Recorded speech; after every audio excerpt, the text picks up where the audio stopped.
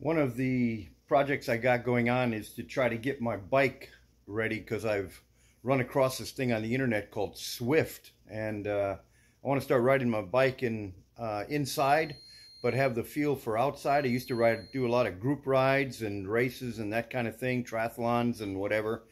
And so I'm getting my bike set up to ride indoors in this Zwift, which is another videos that I'm going to put out here soon. But right now I've got to get my bike tuned back up. It's been hanging up in up there for quite a long time, and time to get it going. Here's my bike. It's a little bit old. It's a Cannondale 613.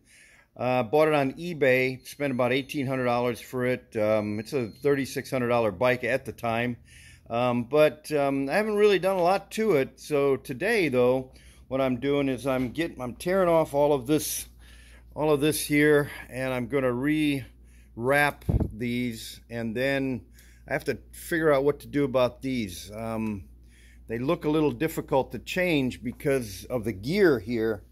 I don't know how you get them off, so without taking this off, and that's looks like a little difficult thing, but I'm going to take a look at it, see what I can find. I've already taken all the wrap off of this side over here, so that's done.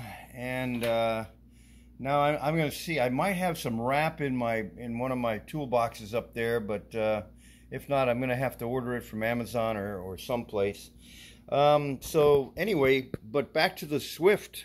This is what I'm going to use for Zwift. I've got this trainer that I bought a while ago. It's called the Cyclops. I was actually put it on Facebook Marketplace to sell it, but then I decided I was going to use it as soon as I ran across this Zwift. Thank God I didn't sell it, but it was a pretty good one. I paid a pretty good amount of money for it at the time, but it's outdated now. They've got ones that come with power meters and everything, but just to get started, I'm using this, and I want to just see if I like it.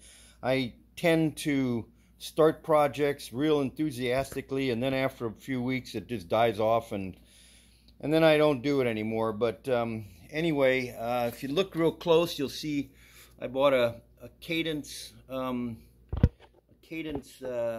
do you call it, a Cadence sensor here. It's Bluetooth and what they call ANT, and then I put another one on here. It's on my wheel. You can see it through right there. That's for that's for cadence.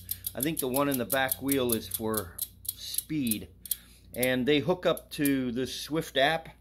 It's actually on the computer, so I've got myself set up here with a big monitor out here. I've got a fan. They recommend a fan because it gets hot when you're riding, and so I'll let you know how this goes when I get everything set up. But right now, the first order of business is to get the wrap done.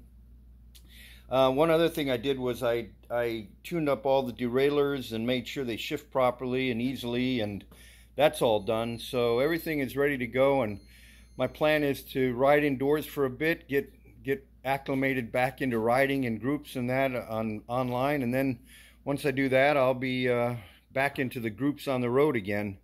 So anyway, what a nice bike.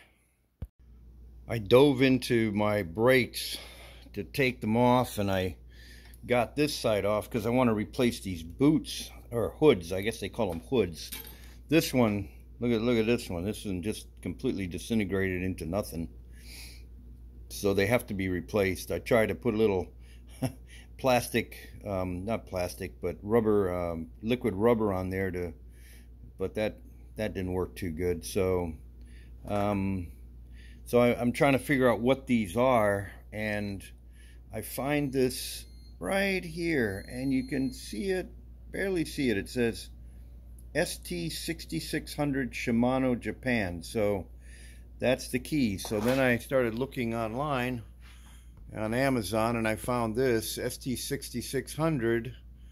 This is a boot for 15 bucks. I could buy the real ones. You can see there it showed me where to look at it. That says 5600, but mine is a 6600, so this should work fine. But I think I'm gonna